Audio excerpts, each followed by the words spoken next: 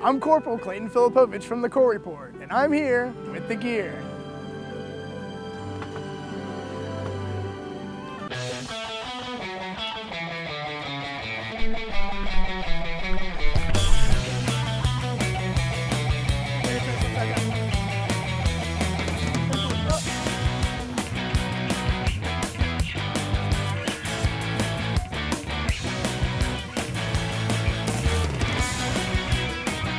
Things are not going great for Randy right now.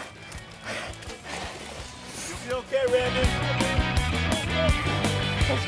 Randy's got problems right now. Going through these woods is definitely not easy, especially with 4 Marines. You got a faulty stretcher right now, and Randy's not even that heavy of a Marine. He's probably first class PFT.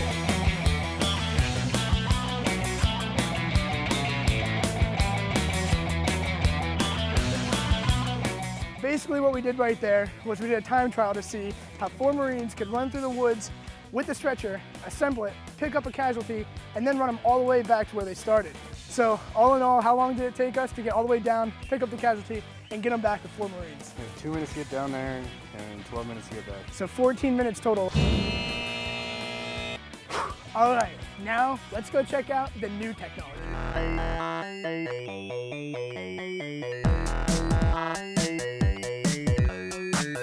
I'm joined by Carlos Caceres, who's an engineer with the project, and right now he's operating the system. Now, can you tell me a little bit what it feels like to be behind the wheel on this thing? Yeah, of course. As opposed to controlling it without power, it's a lot easier. It's a world of difference. Basically, what you do is you have these pressure sensors on the handles which measure your input, so you can push on the right and turn, push on the left and turn. So as opposed to needing 4 or 6 people to carry somebody who's injured or a casualty, you only need 1 person in this litter in order to be able to traverse rough terrains, or it can handle up to 300 pounds and navigate terrain for about 3 kilometers. Well, I'll give it a try. I'm no expert, but all right, so. Pick it up and down. Both wheels operate independently, it kind of feels like. But it's easier than I thought it would be, for sure. I can definitely see myself getting used to it, and this could be a huge game changer for Marines downrange, for sure. All right, well, thank you, Carlos. I appreciate you showing me how to do that. You're very welcome. Thank you so much.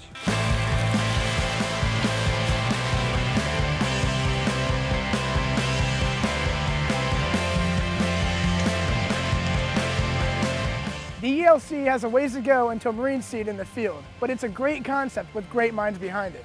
Thanks for watching, guys. We'll see you on the next episode of With the Gear.